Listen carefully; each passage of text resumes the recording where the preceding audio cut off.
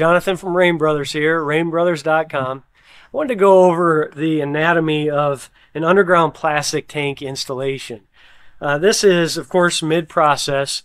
We have our pipe penetrations going through the tank at this point. First of all, for all the penetrations, you'll see a couple here, we're using our tank penetration gaskets. This is a very effective way to move pipe through the tank, the wall of a plastic tank. Now, it doesn't work on concrete, just for plastic. As you push that pipe through, it flares out the backside of that gasket to create a nice watertight seal.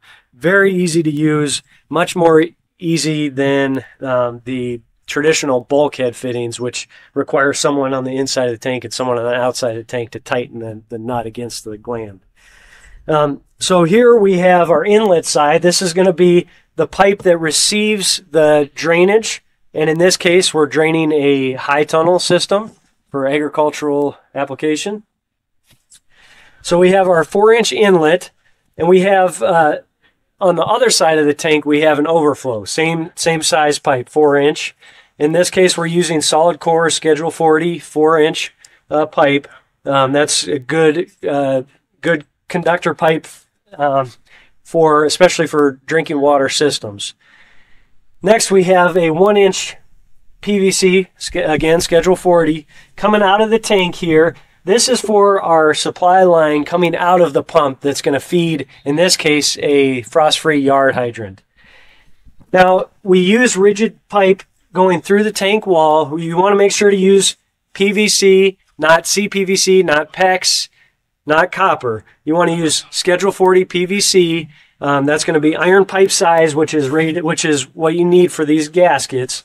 So we're using a nice solid piece of 4-inch or 1-inch PVC, and then we're going to adapt it. We're going to glue on our 1-inch barbed adapter.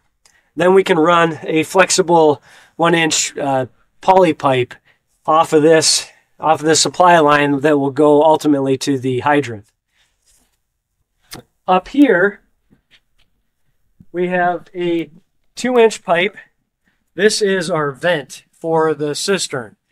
This is what will allow air to escape the tank as it fills. You want to make sure to have a vent in your system.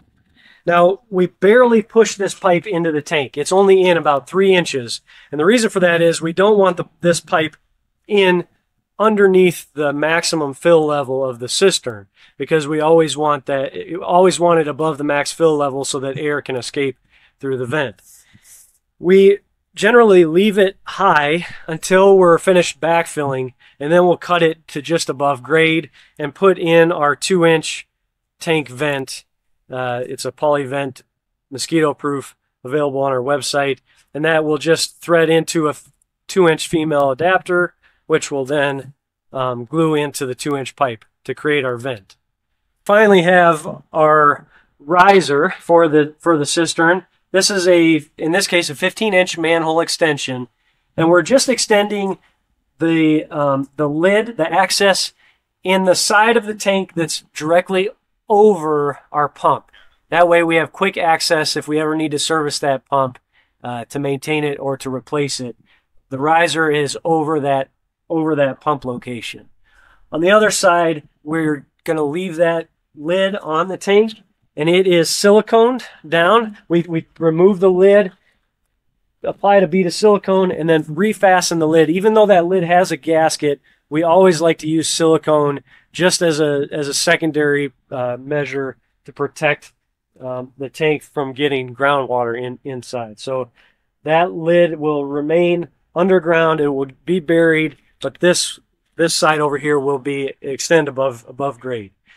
In most applications, we recommend this riser be anywhere from 3 to 8 inches above grade. In this application, there's going to be another high tunnel over this, so that extension above grade is not necessary because it will be sheltered. But generally speaking, you want this riser to be a few inches above grade to keep out any potential groundwater accumulation and to protect the quality of the water inside the tank.